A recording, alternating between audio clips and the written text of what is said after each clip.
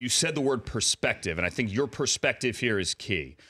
About Baker Mayfield, I hesitate to make the comparison, but you kind of went there when you said the comparison with me, and I'm reading from a quote here, is more appropriate for Mayfield, the highly competitive, borderline arrogant, angry individual. The biggest thing for me will be how he deals with failure.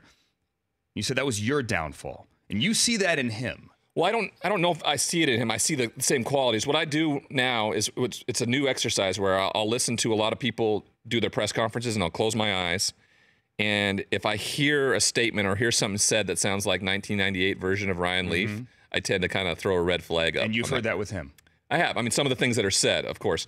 But there's a borderline with his quarterbacks, right? Of arrogant to confident. There's that sharp edge right there, and you want one of those, but it can fall over to the other side, the arrogant side of when you start to fail.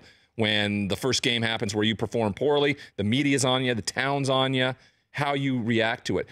It wasn't that I played poorly in San Diego, it's how I dealt with it is what my downfall was. I just hadn't failed like that in college or in high school. And finally, when I did fail on a high level, it was at the very top level where everybody was watching. And how I dealt with it was where the problem was. And that's what my biggest fear is with him. He's had so much success.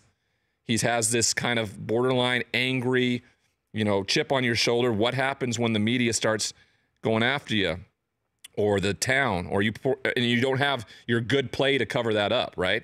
A lot of guys who may have red flags for behavior problems and are super talented and play well, sometimes that gets overlooked. And that, of course, happened to me early on in my life. I behaved any way I wanted to, but I was still placed on this pedestal, and I could make up for it on a Friday night, a Saturday morning, or ultimately a Sunday afternoon. And when that didn't happen anymore, you have to answer for those things, and there's accountability that needs to take place. And I don't necessarily know when things get bad if he's that guy. The Rich Eisen Show, weekdays at noon Eastern on Audience.